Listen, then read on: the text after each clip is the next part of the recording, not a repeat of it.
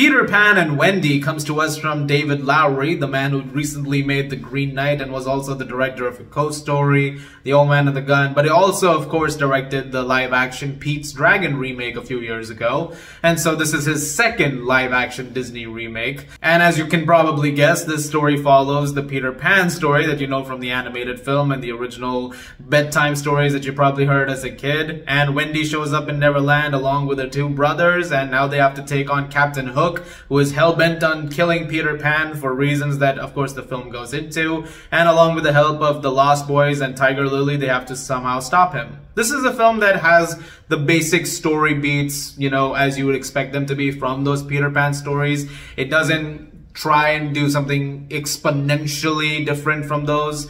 But really, I was more interested in what Lowery brings to the table. Because I think as a filmmaker, he's one of the best we have right now, one of the most creative. And if anything, there's a whimsical sense to it that he can bring, because he has a very good, you know, handle when it comes to what makes emotions in a film really come out and really come forward beyond the spectacle. And I think for the most part, Peter Pan and Wendy does that pretty well, because this is a film that prides itself on having a lot of those moments where you're connecting with the characters in some very interesting ways. There's some moments, especially with characters like Hook, which I didn't expect to have as much resonance to, but the film did hone in on that.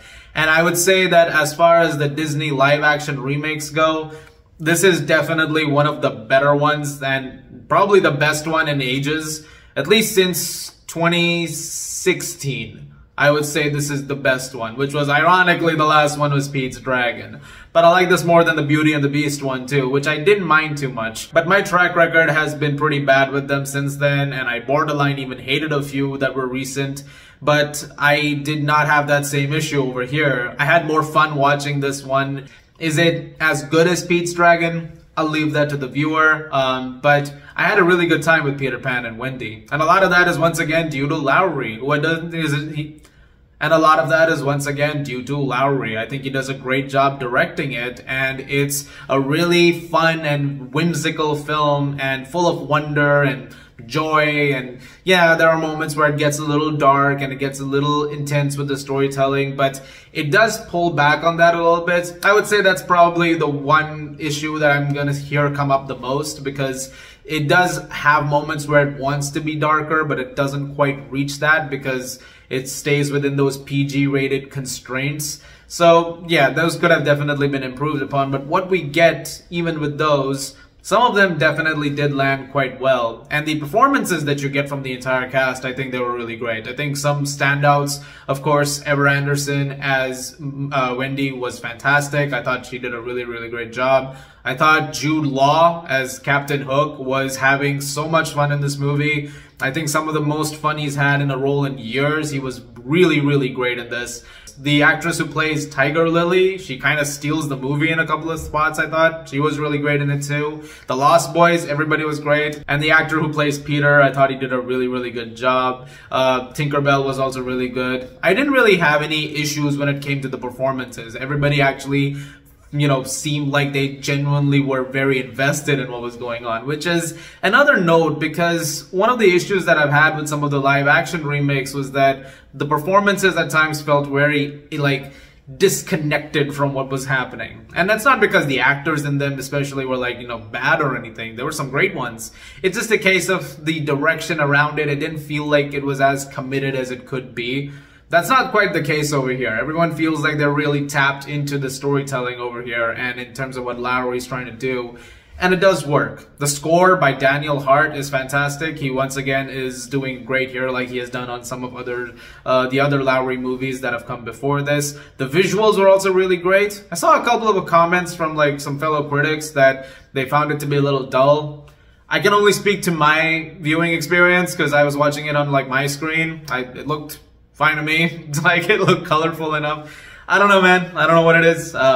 Maybe it's my TV settings. I don't know. It looked fine on mine. I thought it looked like pretty great, actually. So, yep. I liked it. Hey, that's what I got to what I got to say about that. But one of the things that I really liked about this film is some of that surprising emotional resonance that it has. There are some moments where it definitely does hone in on some of those character beats quite extensively. I wish it actually did that a little bit more, because some of those were the best parts of the movie for me.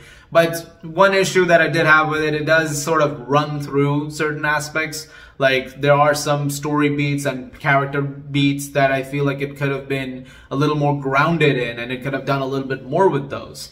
And yeah, it's a familiar story. You've not seen anything which is like wholly different, but I think if it had just a little more time given to some of those poignant moments that it brings up, I think it could have been a little more stronger.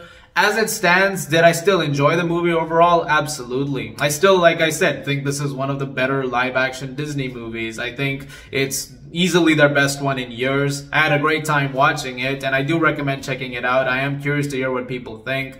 Honestly, the thing about embargoes lifting is that you really don't know how it's gonna go, but I liked it. I think I had a genuinely good time with Peter Pan and Wendy, and for me, David Lowery's streak does continue, and I would rather watch this over any of the other recent live action remakes for sure.